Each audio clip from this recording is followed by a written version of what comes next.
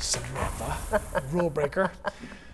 Okay, now time for a little football talk on this Friday. We call it soccer. Lots of excitement around the newly named pro team that will start playing next year in the city of Portland. Yeah, the sport continues to grow around our state, and another Maine team is getting ready. Its home opener is tomorrow. Our Sam Rogers joins us live in Portland with more. That hey, is Sam. a beautiful field, by the way, Sam, that you are standing that's right behind you. That's a fantastic looking field.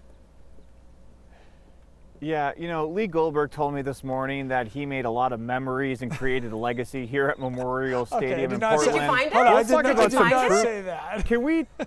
I've been looking evidence. around, Lee. I can't find it. They might have scrubbed it off the wall, but let's take a second and talk about some true high-level athletes, because Maine Footy, a women's Pro-Am team, is in its second season. They will take on Worcester Fuel FC tomorrow night at 7. Now, the Pro-Am club allows college-age players to develop their skills over the summer, but this team has a mission to do so much more. Shot, and it's saved by Mantoni, but headed in!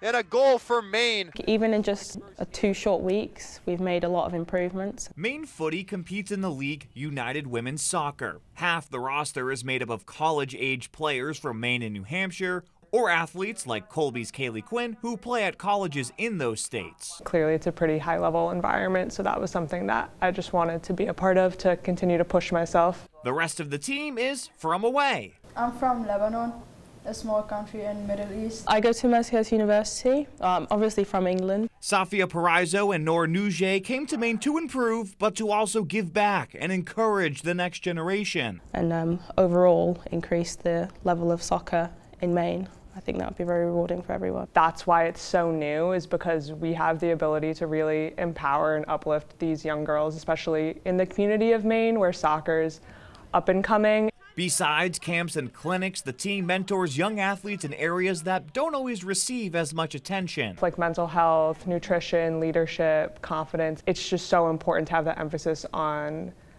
older women being able to lead these younger girls in areas that aren't as focused on. Maine Footy is the only team who's really involved in the community. Webinars and other resources are right on the team's website, providing opportunities that these players say they wish they had when they were younger. It's a model that we haven't seen until recently, which they say will only grow, especially after more wins, and that's the plan for Saturday's home opener. It should be good. It should be good fun. Now, if you can't make it to tomorrow night's game, Maine Footy has 3 additional home games for the rest of the summer. All of them will be played here at Memorial Stadium in Portland. Now, to find ticket information, register for those camps and clinics, or find webinars and other resources, the team's website is mainefooty.com. Live in Portland this morning, Sam Rogers, News Center, Maine.